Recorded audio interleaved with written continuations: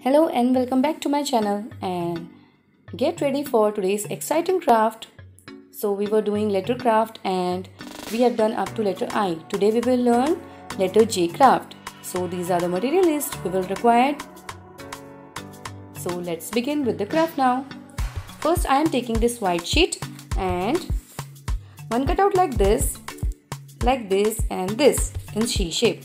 So only we will need this, and as well as glue and marker or black sketch pen. So at first initially you have to make this cutout, orange cutout I have made pasted here. You can color it also. So first you have to paste this part of letter J.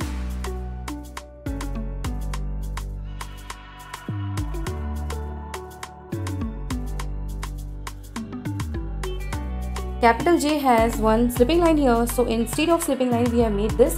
So we have made a jug, J for jug. Letter J sounds J, and this is a part which contains juice. So that's why I have made this black lines here, so it will look like juice. So this is capital J craft. Now get ready for a small J craft. First you have to take white sheet and a J shaped cutout. One cutout like this, it is like a bun, okay? And some stripes like this, and two ball circle shaped cutout, okay? So apply the glue first on letter J and paste it at the center of your page.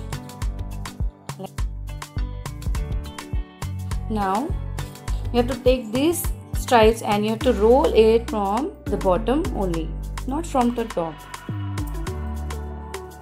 And then you have to paste the stripes here like this.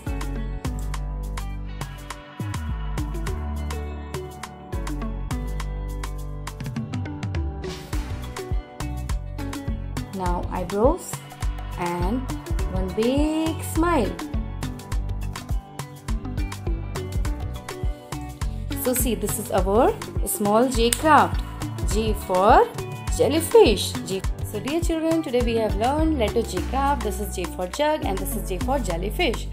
So do this craft and enjoy the activity, and also you will get benefit with this. You will get strong recognition for letter vocabulary also. So stay tuned for my next video. Thanks for watching.